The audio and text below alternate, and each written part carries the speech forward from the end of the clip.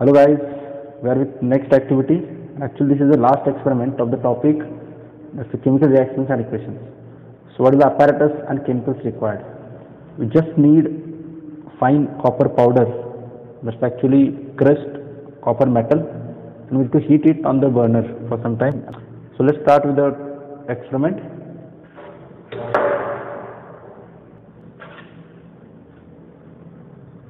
Let's keep it on the burner. Let it get heated.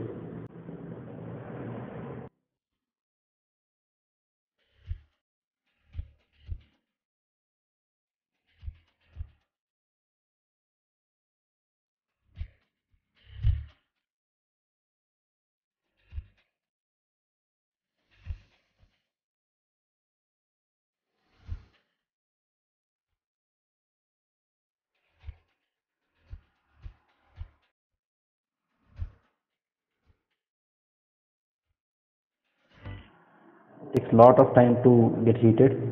What we have seen is you can see a black color residue that has formed at the base, the lower surface of the container. Okay, so that brown color copper has turned into blackish color substance, which has got some part of it stick to the channel dish. So that's our observation. What we have observed, the only fact we have observed is that brown color copper has turned into blackish color some other compound.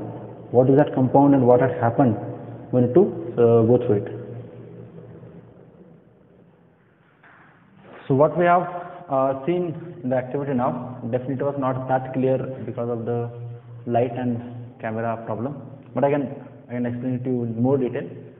What we have taken was copper turning. It was finely crushed copper powder. When we are heating that, originally copper appears to be brown in color, right?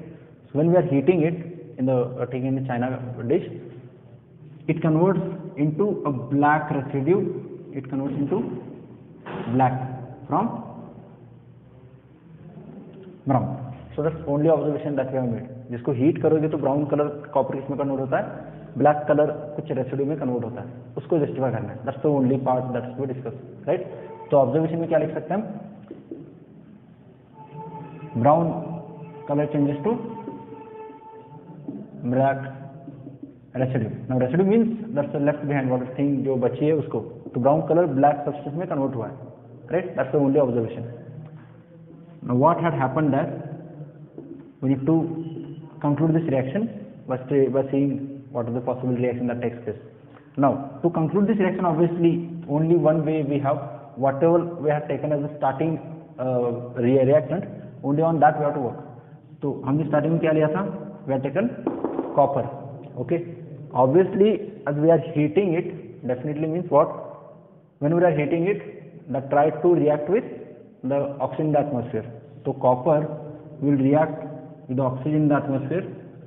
What do we get? Copper when combined with oxygen, it will be giving you copper oxide.